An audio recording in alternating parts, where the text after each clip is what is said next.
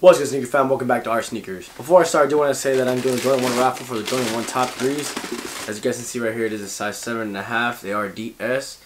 And you can go ahead and purchase a ticket on my website, which I will leave a link to down in the description below. Every ticket is $1 each, and right now there's about 250 entries taken out of 300. So if I'm not mistaken, there are around 50 left, so make sure you get them before they're all gone. Anyways, today we're talking about a new sneaker coming out on the Adidas line. It is part of the EQT line, and it is the Adidas EQT Support 9317. And if you guys follow that part of Adidas line, you guys may know that their last release was the 9310s, which is this style right here. But as I go along with the video, I will post pictures of the 9317 right here. A little fact to throw in there before I start: this is Adidas' 25th year of their equipment line. And let me tell you something, they went hard with this shoe. I'm going to be referring to this shoe a lot just because it's the only EQT support that I have. And it does look similar to this one, except there's a few changes. Well, to start off with the uppers of the shoe, they did make it a prime knit upper, and they put a digital camo on it, which is a really nice touch to the shoe. Next up, they pretty much kept the lacing system the same. They have these 3 stripes still, and at the end they do have the eyelets where you can put the laces around, and then they do have the strap on the side. But the only part they changed was the back. And what I like about it is how it's not connected. Like, it's something new that you haven't seen on a lot of shoes before,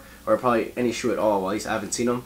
And it does separate, and then it goes around, and then it has another strap right here, and it is a different color, and it does feature the new turbo red color that they haven't put on any shoe before, which I don't know why they call it turbo red, because it is more like a pinkish color from what it looks like in the pictures. Moving on to the heel part of the shoe, they did make like 2 different colors. They put a white, and then the rest of the shoe is black on the upper, and I really like that because it just, I don't know, kind of just makes the shoe pop a little bit more, especially the heel, and it does kind of catch attention to the eye, especially with that turbo red on the back. Also, another really cool touch is the fact that they put a lot of stripes right here on the side of the shoe.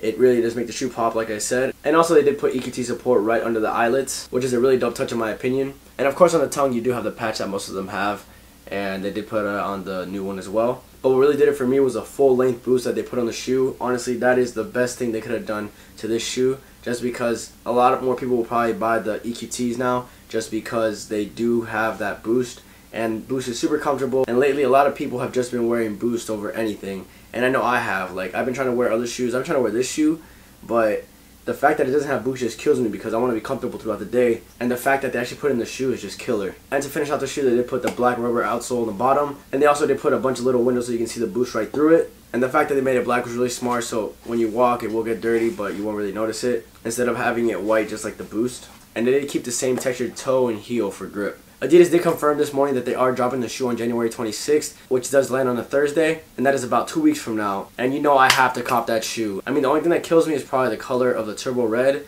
but I don't know if I'm going to get that shoe exactly, or I'm going to wait for them to drop more colorways for me to cop. Unfortunately, I don't know the price of the shoe. I'm pretty sure it would be around the same price as this, maybe a little more because of the Boost material. But in all honesty, it's completely worth it because of the comfort and just the silhouette overall. Honestly, one of my favorite parts has to be the heel, how it goes down and then it swoops out. It gives a nice, like, smooth look to the shoe, and also how they gave the Boost the same form as this midsole, just a little bit different. And if you guys have to ask me about my opinion on the shoe, they absolutely killed it, man. Let me know down in the comments below what you guys think about the new Adidas silhouette of their EQT line. If you did enjoy this video, make sure you give it a thumbs up. Also, don't forget to subscribe. We are trying to get to 5,000 by SneakerCon Fort Lauderdale, which is February 11th, and I can't believe I just got that in one try. I do want to apologize for forgetting to put a fan of the day yesterday. I completely forgot about it, but I didn't forget today. And I do want to shout out the fan of the day for today, and that is Jonathan Reyes. Funny ass dude. He always has me cracking up, always saying first in all my comments. By the way, if you're new to the channel and want to know how to become fan of the day, all you gotta do is subscribe to the channel, hit the thumbs up, and show some love in the comments. Just keep commenting, and maybe one day I'll choose you. Thank you guys for watching. Make sure you stay woke. Our Sneakers signing out. Peace.